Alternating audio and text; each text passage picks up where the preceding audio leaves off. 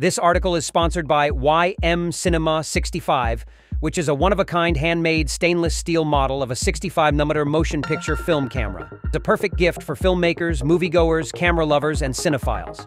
Canon C500, the first IMAX-certified camera. An amazing video posted by James Neihouse, who is an IMAX cinematographer and was personally involved in this great project, A Beautiful Planet, shows lenses swapped in zero gravity during the ISS, International Space Station mission. The camera is Canon Cinema EOS C500, and it's marked with the IMAX logo. A Beautiful Planet is a 2016 American documentary film written, directed, and produced by Tony Myers. It was originally released exclusively for IMAX theaters. Created in cooperation with NASA, the documentary uses footage recorded by astronauts aboard the International Space Station, ISS, over 15 months. The documentary examines how astronauts live and work daily.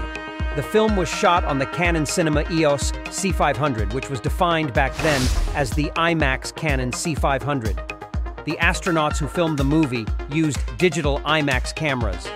That was due to the logical reason that the cameras permitted cinematographer James Neihouse, ASC, to review image sequences almost immediately and make suggestions for retakes, and was a lightweight, simple, and much more affordable alternative compared to using IMAX film cameras, which are cumbersome, bulky, and expensive. Hence, the advantages of digital sensors are well known.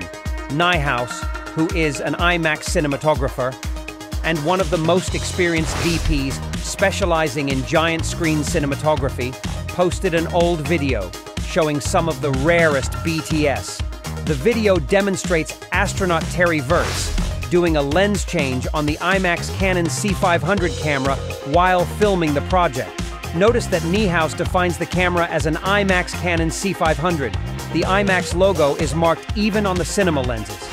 When thinking about it, the C500 might be the first IMAX digital certified camera.